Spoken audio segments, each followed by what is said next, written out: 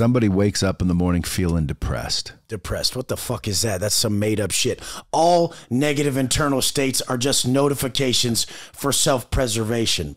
Depression, that's just magnification of the fucking past. You're not going that way. The only reason you would be siding with your past, the only fucking reason you'd be siding with your past is because you're regressing in the present.